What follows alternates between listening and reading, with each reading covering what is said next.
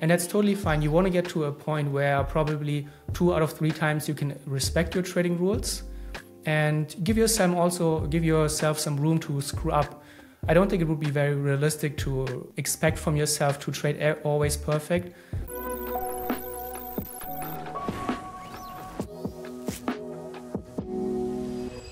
Okay, so Rolf, welcome back on the podcast. It's been a long time we had you here. Good to have you again. And tell me about kind of what's been going on since we last spoke. It's been a few years. Good to be back, yeah. It's been, I think, like 2 or 3 years. Last time we met in Thailand. Lots have changed. I'm in Germany now, once again, back for good this time, I guess. Settled in very nicely and very happy to be back. Awesome. Tell me a bit more about trading. It's been a while for sure. We had a few events in the market, but tell me about how trading's been going for you. I think it has been a pretty wild ride. Lately, there's a lot of volatility, then there's a lot of calmness, especially in the FX market. I think it needs some adjustments. What I've been doing is jumping around time frames. So when there's no long-term momentum, I'm more on the lower time frames. If I see good setups, then I'm on a higher time frame. So it really always depends on the situation. I'm avoiding JPY pairs because of all the rumors and the interest rates and all of those things. But overall, it's been good. I'm transitioning more and more into stocks as well, which has been a fun journey as well. Tell me why JPY pairs, why are you avoiding them? It seems like there's been a pretty good trend going on for Japanese yen in the past few months. There has been a few good moves, but there are always those rumors around what the BOJ is going to do. And I've been around quite a few interventions and I've seen a lot of traders got hit pretty hard. So I prefer to be on the cautious side, avoid them, not risk any black swan events. They tend to come out of nowhere with the BOJ, but I still do trade. I'm back now. It was more like 2, 3, 4 weeks ago when I decided to avoid them. I'm back with JPY now, just reduced my risk on them to adjust for all the potential uncertainty that is coming with it. For sure, you've been using a journal for many years. You've co-founded a really successful journal out there for traders, and people seem to have an issue, like it's always the same issue with journaling. They seem to have a tough time to know what to journal, first of all, and then they seem to have a tough time to stick to it. So what do you see as some of the reasons why people need to have a journal when they trade? Most traders, when they don't have a journal, they are trading mostly based on guesswork.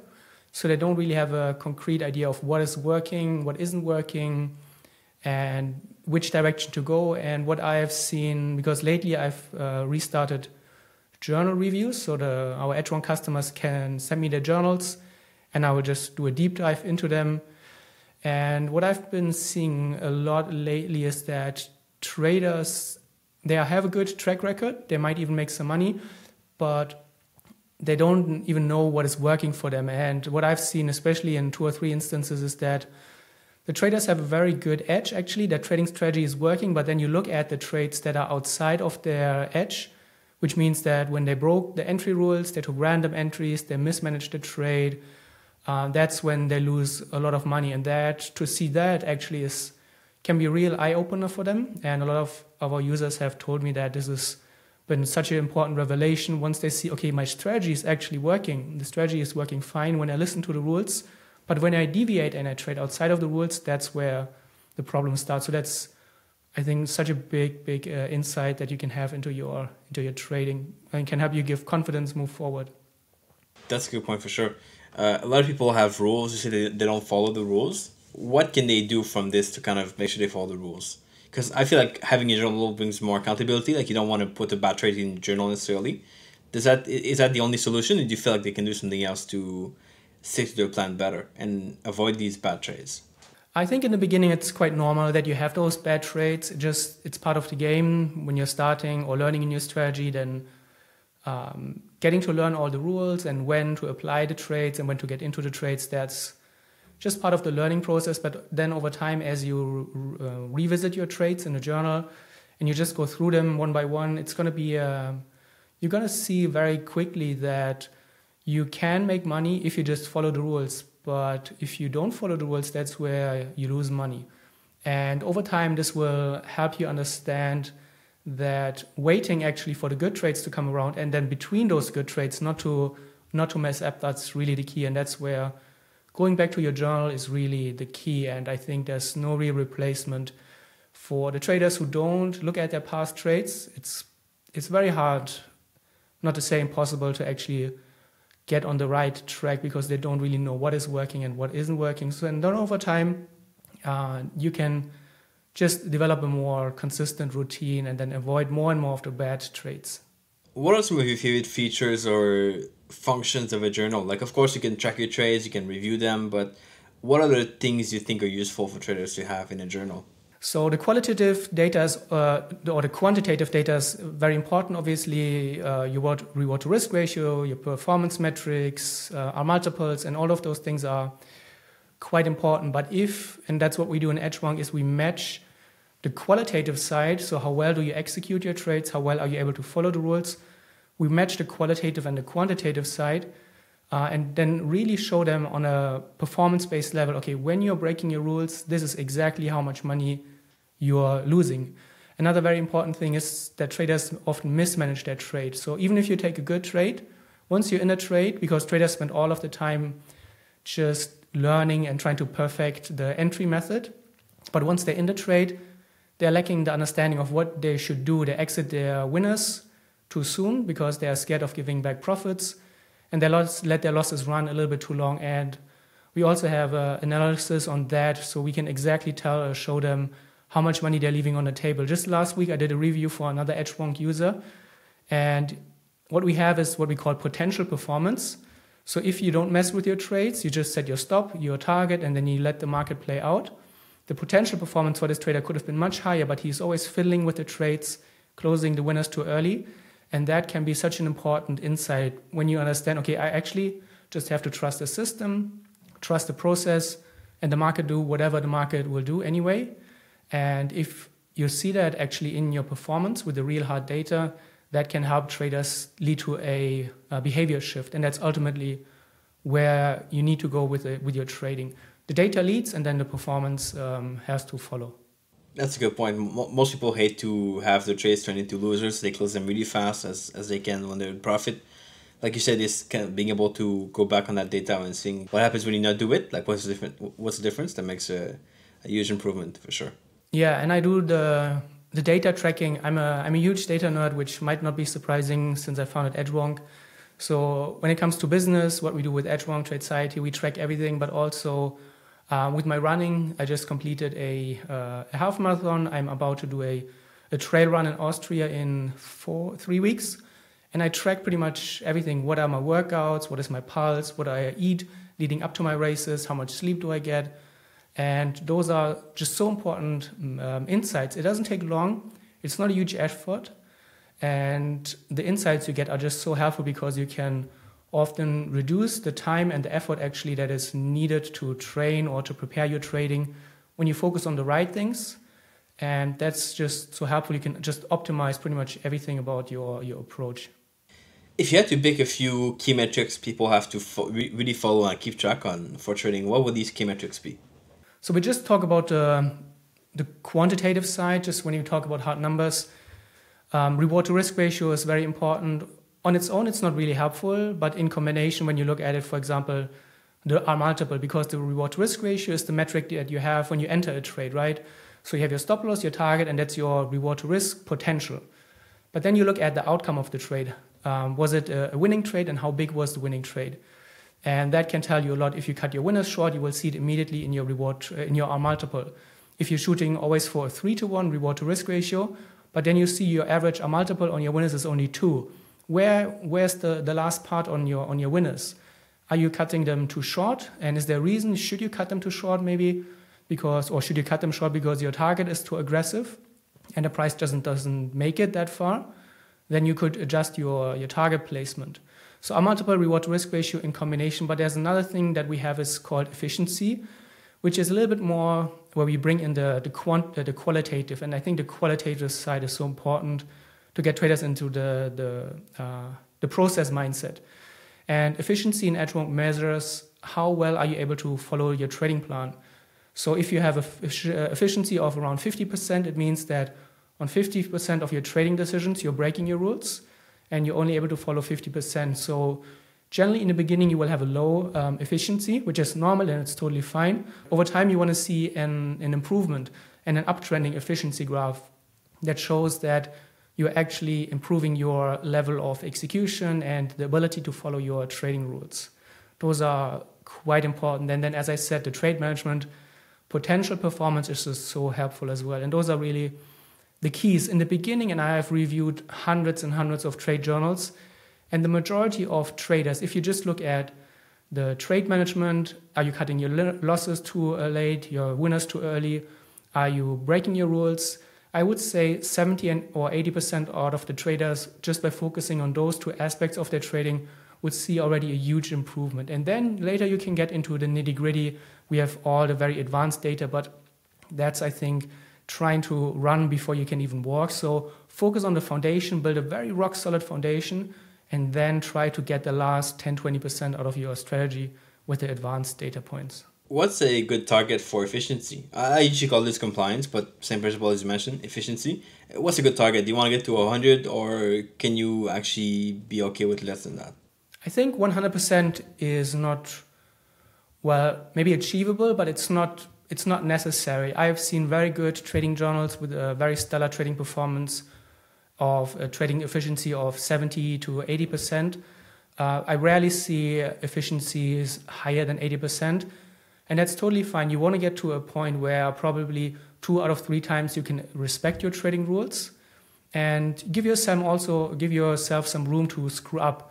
I don't think it would be very realistic to expect from yourself to trade always perfect. If you have this goal of trading with 100% efficiency, I think this sets you up for failure, because as soon as you have just one mistake, then all the good intentions will often go out the window. I got into running and all of that very seriously lately. And also, if you hold yourself to a standard that is just so high and unrealistic, then just slipping at once can lead to this cascade of further slip-ups. So give yourself some room to mess up every now and then, totally fine. Just make sure that on the next trade you get back on track. If you feel very irritated, take the day off and do something else and then get your mind back. There will always be, I know it's cliche, but it's actually the truth. Tomorrow will be another trade, there will be another day, but make sure that you can come back with a fresh mind. You haven't blown your account or dug yourself such a big hole that it takes days or weeks to get out of that. I mean, that's just a good perspective too. People might expect you got to be like, you always say, oh, you got to follow your plan all the time, you got to respect your rules. And that's very true, but you mentioned you don't have to be like all the time perfect with it, and that's good. I think that sets some perspective, and some, like, people won't have to necessarily have the best performance or the best efficiency to succeed. It's important to aim high, but you don't have to get like so high of a number. So it's good you mentioned that. Yeah, on average, you want to just do good trades, and you will very quickly see that you do most of the time, you take good trades, or you have a good habit of journaling, planning your trades, reviewing your trades. That will lead to a much better place in your trading, without holding yourself to a standard that just cannot be accepted or achieved realistically.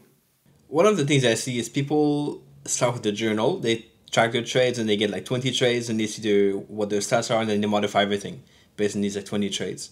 What's a good number of trades to get in the journal to be able to make good decisions on your metrics and how you should trade? So I just recently wrote actually about this on our blog, about the importance of sample size thinking. A lot of traders even do it well before that. They look at their last trade, and that's mostly happens when you don't have a journal. You just look at your last trade and you see, oh, I could have done this differently. If I've used another indicator with a different setting, I could have made double or triple the amount of money.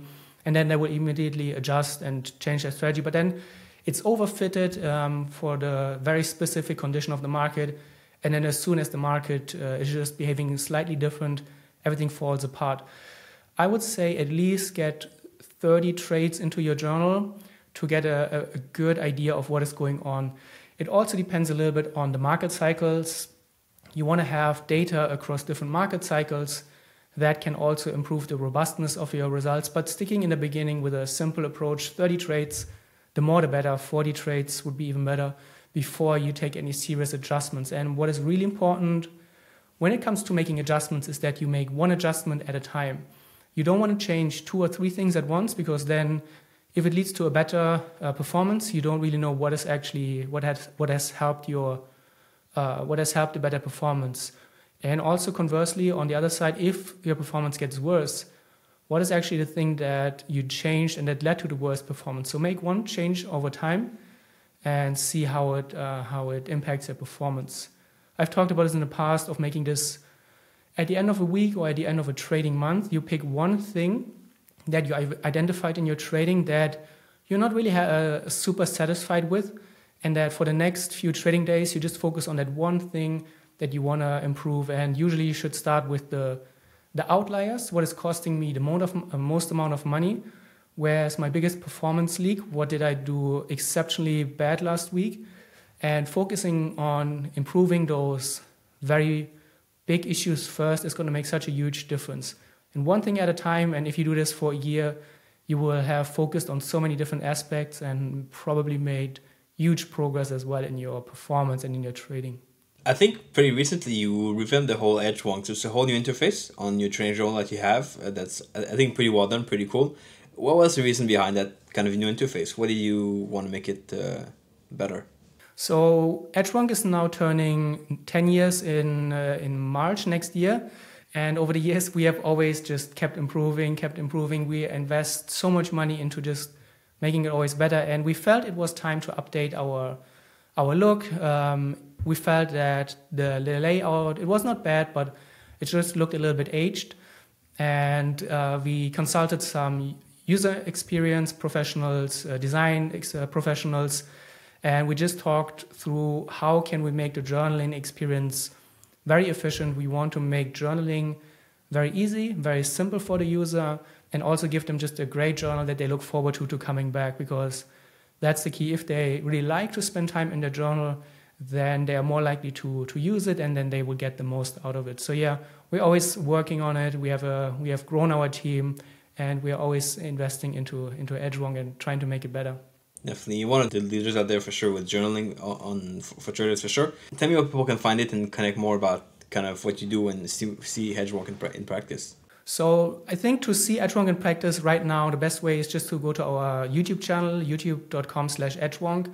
And then you will see the last 6 videos are just reviews where our customers can send me their journal, and I will take a deep dive. I will go through all of the metrics, and I really try to hone in and try to see what is going on with this user's data, with his trading behavior, with the performance, and then I try to provide a very clear path forward, what the user should focus on, what are the main issues for the trader, what are his strengths, so that he can double down on the strength. And I think that's a very good way of just seeing the power of Edgewonk and seeing some really interesting journals from users. And I've reviewed so many different kinds of traders, from a consistently losing trader to a consistently winning trader, a break-even trader. And it's just always interesting to see where different traders are and what are the issues and how can they move forward. I'll put a link below for your YouTube and your website. People can check it out directly. So all links will be there for people to reach you directly. If you had to summarize this to saying a few things that differentiates the traders who lose money versus the one who win money, what would be the main differences? Either in terms of like journaling or maybe the habit, maybe something else. What is different there? I think the big thing is just the consistency that I've seen. We have traders who have hundreds of trades in their journals, very well-maintained journals, and you can often see a very nice progression of their performance because they really spent the time with their trades. And we made Edgewonk in a way that's super easy to get your trades into Edgewonk. We connect with hundreds of brokers, dozens of platforms. You can very easily import your trades with just a few clicks. And the consistency is really that stands out, not in trading, but anything else that you do in trading. You just put in the time and the consistency every day or every other day, just 30 minutes, 20 minutes, 15 minutes, whatever you can spare, that will help you. And I think that's the really big differentiator. Consistency, and then over time just sticking with it. Awesome. Thanks all for your time and your answers here to my questions on journaling. I think that's been pretty useful. People can get some value out of this, and hopefully we catch you soon and discuss more trading. That'd be cool. Cool. Anytime, and very happy to be here. Thanks for the invitation.